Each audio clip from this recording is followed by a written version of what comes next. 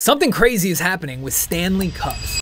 You ever seen one of these? Stanley Cup. Stanley Cup. Stanley Cup, racking up 6.7 billion views. This 40-ounce Stanley quencher has become the Louis Vuitton of drinkware. It's a status symbol. New releases are selling out in seconds. People are flipping them for hundreds on eBay. Stanley, the company, 10x'd its revenue in 4 years off this single product. But the real question is, how'd they do it? How did Stanley cups go from a construction worker's thermos to the dream Christmas gift? I got a Stanley!